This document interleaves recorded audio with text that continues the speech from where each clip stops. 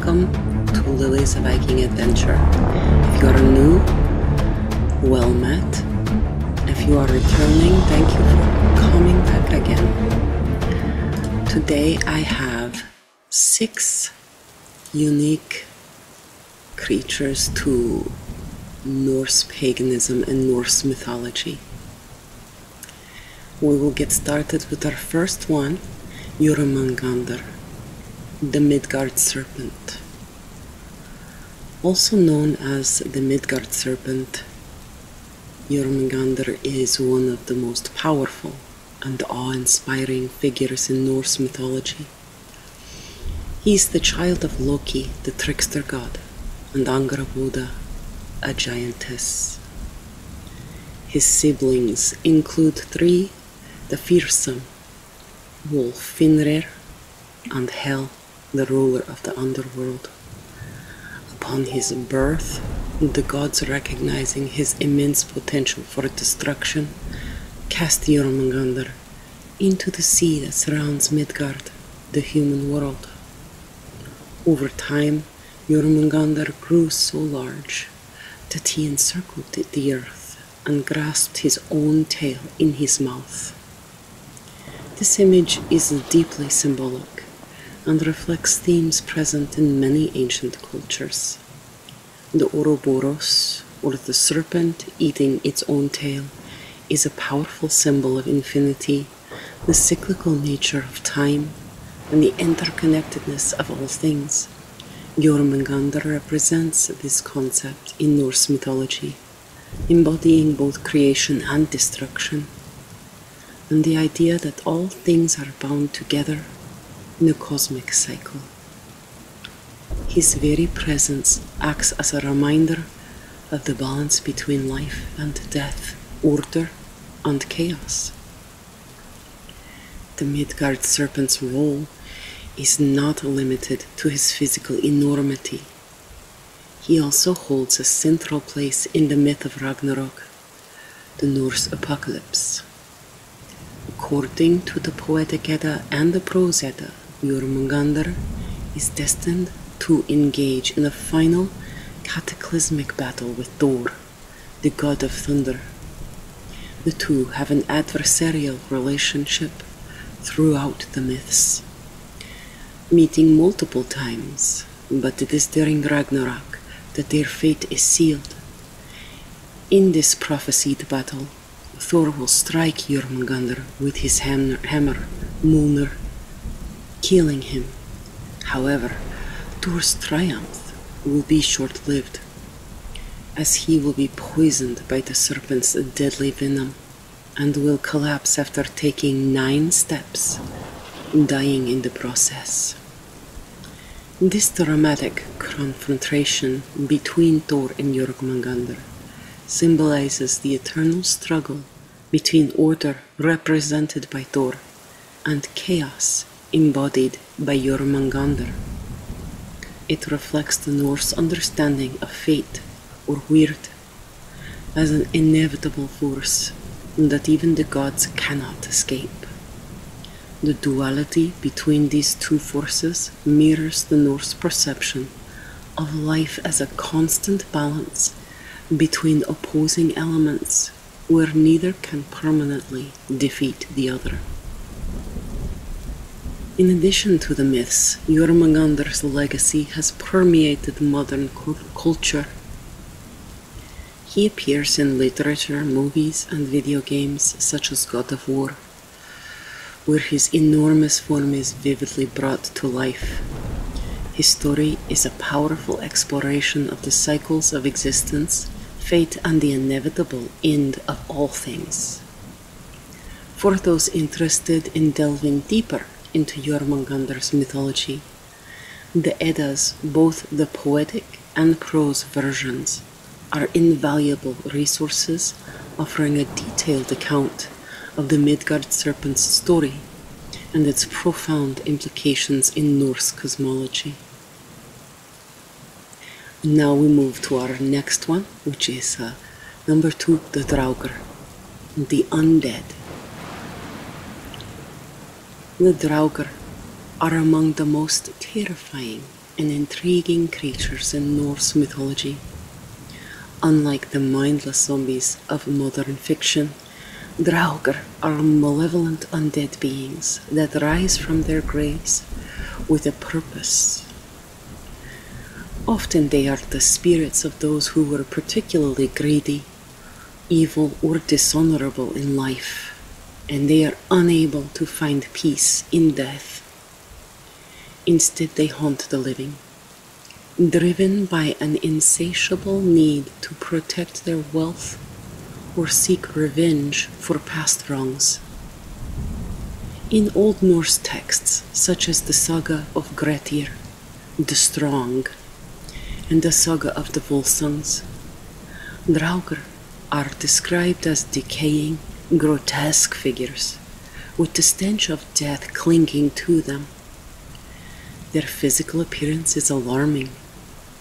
They are often bloated with pallid or blue skin, and they exude an overpowering foul odor. Despite their decayed state, Draugr are incredibly strong, capable of crushing their enemies with ease. They can also grow to gigantic sizes and possess supernatural abilities, including shape-shifting and controlling the weather. Draugr can also curse those they despise, bringing misfortune and death to their enemies from beyond the grave. The Draugr are not merely monsters. They embody the Norse perception of death as a continuation of life in a different form.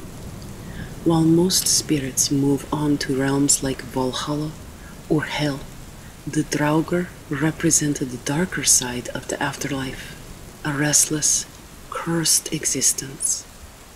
They are often associated with burial mounds, guarding treasures they hoarded in life and refusing to relinquish their wealth in death. This attachment to material goods serves as a warning about the consequences of greed and selfishness. One of the most famous Draugr stories is found in the saga of Grettir the Strong. In this tale, the hero Grettir must confront Glamour, a particularly powerful Draugr. This battle is not only physical but also psychological. Glamour's death curses Grettir, leaving him to fight against the creeping madness brought on by the Draugr's lingering presence. This story reveals how the Draugr also symbolize unresolved conflicts, lingering guilt, and the fear of death itself.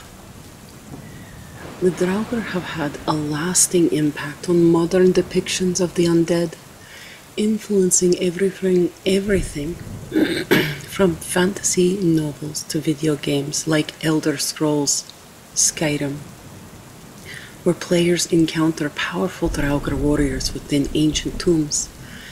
Their legacy as a symbol of death's continuing influence over living creatures in both popular culture and academic explorations of Norse mythology. For those interested in further exploring the lore of Draugr, the Icelandic sagas offer rich narratives filled with encounters between heroes and these undead beings, delving into the nature of fear, death, and the supernatural. And now, on to our next, number 3, trolls. Trolls are among the most iconic and versatile figures in Norse mythology and Scandinavian folklore.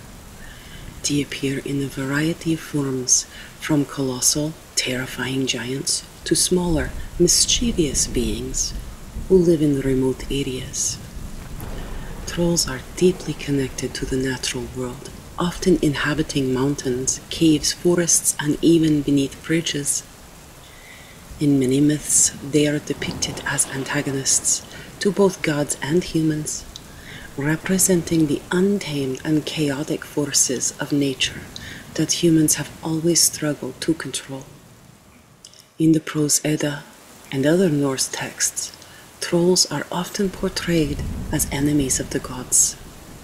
For example, Thor, the god of thunder, frequently engages in battles with trolls during his adventures. Trolls are generally characterized as beings of immense physical strength, but limited intelligence, making them easy for humans to outwit. This reflects a broader cultural narrative where intellect and cunning are seen as superior to brute force, a recurring theme in many folk tales. The descriptions of trolls vary across different regions and stories. In some cases, trolls are depicted as ugly, slow-witted brutes, while in others they are cunning tricksters who pose a serious threat to humans. Trolls are also associated with certain natural landmarks, particularly rock formations.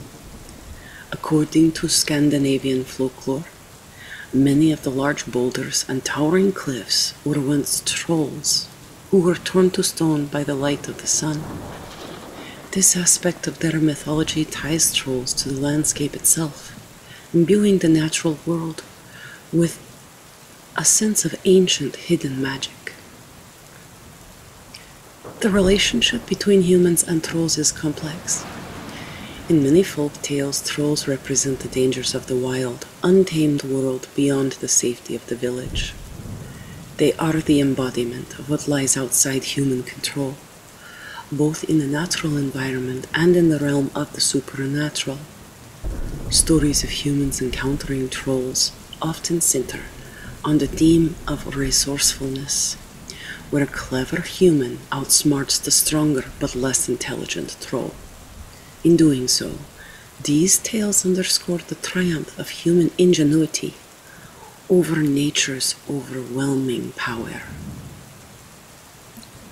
Modern interpretations of trolls are varied, from the monstrous versions seen in works like The Lord of the Rings to more humorous depictions in films like Troll Hunter and Frozen in contemporary Scandinavian culture. Trolls have maintained their place as figures of folklore, often appearing in children's stories and local legends. For those eager to dive deeper into the rich world of trolls, collections of Scandinavian folklore and the Prose Edda provide extensive tales of these fascinating creatures, offering a glimpse into how they reflect humanity's relationship with the natural world. Fenrir, the wolf, one of my favorites. Fenrir, the monstrous wolf, is one of the most compelling and fearsome figures in Norse mythology. Like his siblings Jormungandr and Hel, Fenrir is the offspring of Loki and the giantess Angrboda. Fenrir's story is one of both terror and tragedy, as his fate is inextricably linked to the destruction of the world during Ragnarok. The gods, aware of Fenrir's potential for chaos, attempt to restrain him from an early age. However, Fenrir's immense strength and defiance make him a creature impossible to control by ordinary means. In their first attempt to subdue Fenrir, the gods forge a series of chains, each stronger than the last. However, Fenrir easily breaks through them all. Eventually, the gods turn to the dwarves, master smiths known for their magical creations, to craft a special binding. The dwarves produce Gleipnir, a magical ribbon made from seemingly impossible materials, such as the sound of a cat's footsteps and the roots of a mountain. Though it appears weak, Gleipnir is unbreakable. The gods trick Fenrir into allowing them to bind him with it, but Fenrir, sensing treachery, demands that one of the gods place their hand in his mouth as a sign of good faith. Tyr, the god of war and bravery, agrees, and as the binding tightens, Fenrir bites off Tyr's hand, solidifying his enmity with the gods.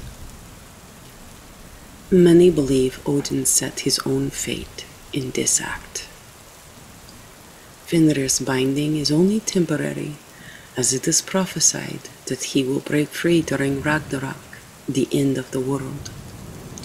During this apocalyptic event, Fenrir will seek vengeance and play a central role in the destruction of the cosmos. He is fated to kill Odin, the Allfather and ruler of the gods, in a climactic battle. However, Odin's death will be avenged by his son Vidar, who will kill Fenrir, thus completing the tragic cycle of violence and revenge that defines much of Norse mythology. Of note is that Fenrir does not take vengeance against Tyr, as Tyr's wergeld is paid by the sword arm Fenrir took, and he owes no more debt. Fenrir's story raises existential questions about power, fear, and fate. Although the gods seek to control Fenrir out of fear of his destructive potential, their actions ultimately lead to the fulfillment of the very prophecy they sought to avoid. Paradoxical. Fenrir, in many ways, is a tragic figure. He is a creature born into a world that fears him, and his eventual role in Ragnarok is shaped by the circumstances of his imprisonment. Despite his fearsome nature, Fenrir also evokes a degree of sympathy. His fate, like that of many characters in Norse mythology, is predetermined, and he is as much a victim of the gods' actions as he is a harbinger of destruction. It is important to remember that when Fenrir is bound, he has committed no crimes. His story explores themes of destiny and the consequences of fear-driven actions, making Fenrir a complex figure who embodies both primal chaos and the inevitability of fate. Fenrir's tale has inspired countless modern retellings and adaptations appearing in literature, film, and video games. For those looking to explore his mythology in greater detail, the Prose Edda and various retellings of Norse myths provide a rich and nuanced portrayal of this fearsome yet tragic creature.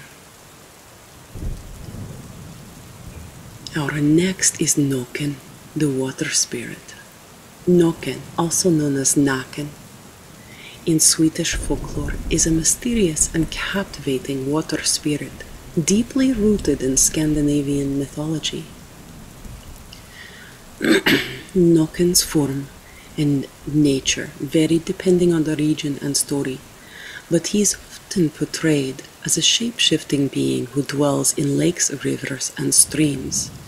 Typically, Noken appears as a handsome young man or a beautiful woman, though in some tales he takes on a more monstrous form. Regardless of his appearance, Noken is always associated with danger, particularly the peril that comes from the allure of his hauntingly beautiful music. In most stories, Noken uses his enchanting music to lure unsuspecting victims to their doom. His melodies, often played on a fiddle or harp, are said to be irresistibly beautiful, drawing listeners closer to the water, where they are drowned or taken beneath the surface. These tales serve as cautionary warnings about the dangers of water and the seductive nature of temptation. In Scandinavian culture, the water represents both life and death, a source of sustenance and danger. Noken embodies this duality, representing the hidden threats that lurk beneath the calm surface of a lake or river. The stories of Noken are often moralistic, warning people, especially young women and children, against wandering too close to water alone or falling prey to temptation.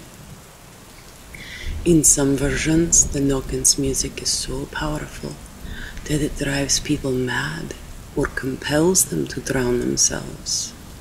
However, there are also tales where a clever or brave individual outsmarts the Nokken, escaping his deadly grasp. These variations highlight the tension between humanity's fear of and fascination with the natural world. The Nokken myth has permeated art, literature, and music throughout Scandinavia. The famous Norwegian composer Edvard Grieg even wrote a piano piece inspired by the legend, capturing the eerie and melancholic beauty of the water spirit's music. In visual art, Nokken is often depicted as a shadowy figure lurking beneath the surface of the water, waiting to ensnare his next victim. For those interested in exploring the many variations of the Nokken myth, Scandinavian folklore collections and regional tales offer a wealth of stories that explore the darker, more mysterious aspects of nature and human vulnerability to temptation. Number 6. Jotun or Jotunar. Giants. The Jotunar occupy a prominent place in Norse mythology as the giants who exist in opposition to the gods of Asgard. These primal beings represent the forces of nature and chaos, often depicted as enemies of the Aesir gods. However, the relationship between the Jotunar and the gods is not purely antagonistic. The Jotunar embody the wild, untamed aspects of the natural world, mountains, storms, and the elements. And while they are often in conflict with the gods, they are also integral to the balance of the cosmos, frequently even mating and marrying the gods and goddesses of the Aesir. The mythology surrounding the Jotunar is rich and complex, with many individual giants playing significant roles in Norse stories. One of the most important figures is Ymir, the primordial giant from whose body the world was created. According to the Prose Edda, Odin and his brothers killed Ymir and fashioned the earth from his flesh, the oceans from his blood, and the sky from his skull. This myth reflects the cyclical nature of creation and destruction in Norse cosmology, where even the gods must rely on the raw materials of chaos to bring about order. Despite their opposition to the gods, the Jotunar are not always depicted as evil or monstrous. Many of them are wise and powerful beings, and there are instances of intermarriage between gods and giants. For example, the goddess Skadi, often associated with winter, skiing, and hunting, is a Jotun who marries the god Njord. This marriage reflects the complex and sometimes cooperative relationships between the gods and the giants, highlighting the idea that chaos and order are not always in opposition, but can coexist in harmony. Thor, the god of thunder, is perhaps the most famous opponent of the Jotunar. Many of his adventures involve battling giants, and these stories often emphasize the themes of strength and bravery, and the constant struggle between the forces of civilization, the gods, and the untamed wilderness, the giants. However, the Jotunar are not always portrayed as adversaries. Some giants, like Mimir, possess great wisdom, and others, like Skadi, form alliances with the gods. And this complexity adds a depth to the depiction of the Jotunar, showing them as multifaceted beings who represent the unpredictable and awe-inspiring power of nature. In modern times, Jotunar continued to captivate the imagination, appearing in films, books, and games that draw upon their mythological roots. The tension between order and chaos, nature and civilization, remains a powerful theme that resonates with audiences today. For those who wish to explore the stories of the Jotunar in greater depth, the Poetic Edda and the Prose Edda are essential texts. These ancient sources offer a window into the world of giants and their complex relationships with the gods, providing a wealth of stories that continue to inspire modern interpretations. And I have one bonus. This one I added on because I have done a video recently on the Huldra and Nerthus, and if you would like to go look at that one, it's a little bit more in depth, but I am adding the Huldra as a seventh creature to this one.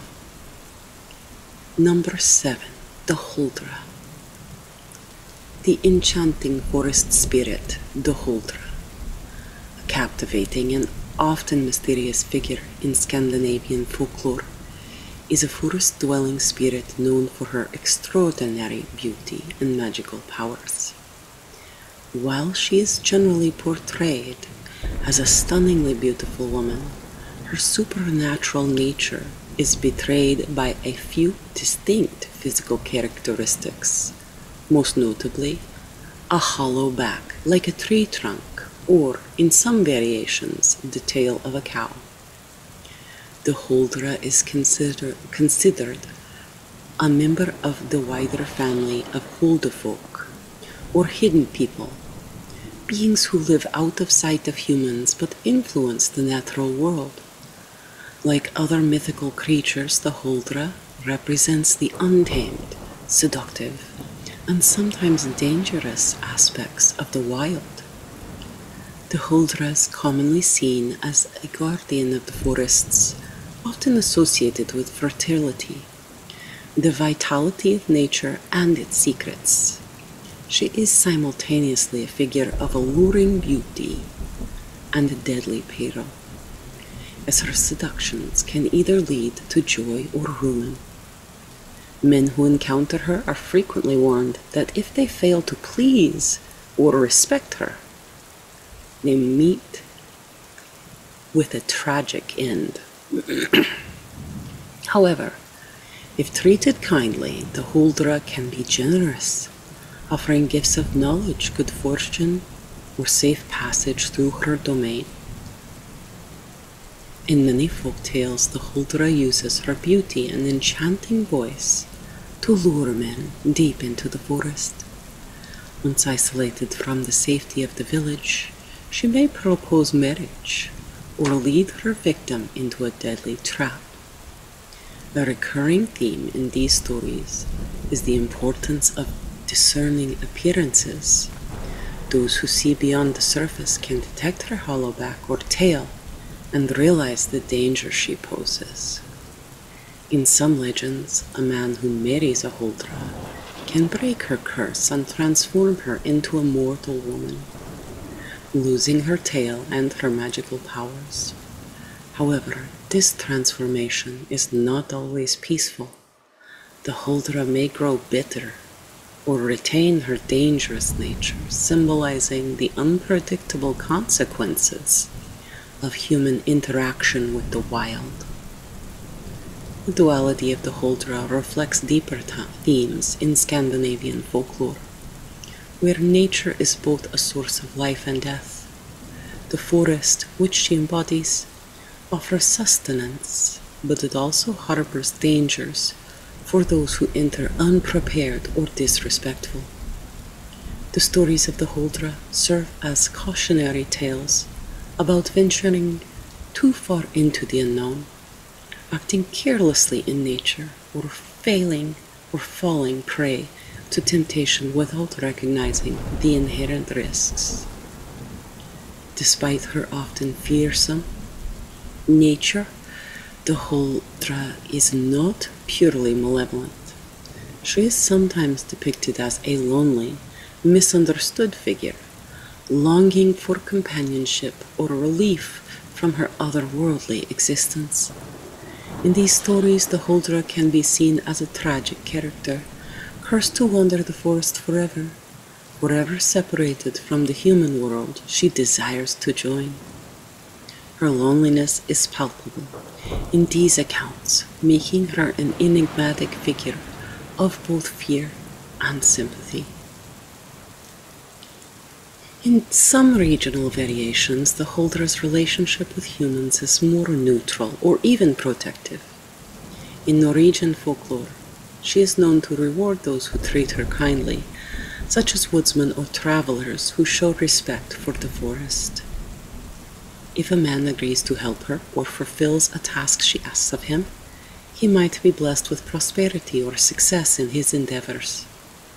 This version of the Huldra represents her as a guardian spirit of the wilderness, reinforcing the idea that harmony with nature brings rewards, while mistreatment invites disaster. The Huldra also serves as a reflection of the Scandinavian people's relationship with their environment, especially in regions where forests were vast and mysterious, holding both resources and dangers. Her connection to fertility and the natural cycles of the earth echoes ancient beliefs in animism, where spirits of nature governed the health and success of communities.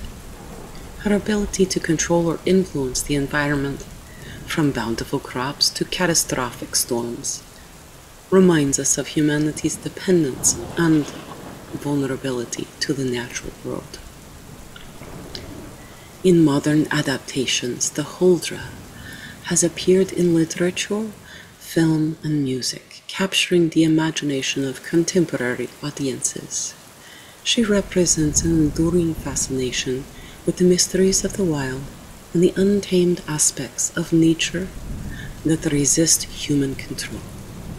Films like Thale 2012 explore the Huldra myth in a modern context, reinterpreting her story as one of both beauty and horror. For those interested in exploring the rich folklore surrounding the Huldra, Scandinavian folktale collections and ethnographic studies provide many stories that illuminate her enigmatic nature. These tales, while fantastical, also reflect broader cultural values about respect for nature, the dangers of temptation, and the thin veil between the human and supernatural worlds. If you enjoyed this exploration into Scandinavian mythological creatures, please like, follow, and subscribe to my channel, Lily's Viking Adventure. Or you can go check out my new Etsy store, where I make cups that tell stories as well. And they go right along with the channel. And they are very beautiful, I might say. I really love them. I just got done making a Huldra cup the other day. I'll leave a link in the description below. Where else can you get a Huldra cup? I hope to see you next time, and together we can continue to explore the rich Norse history, mythology, and folklore. Sleep sweet, my friends, and thank you.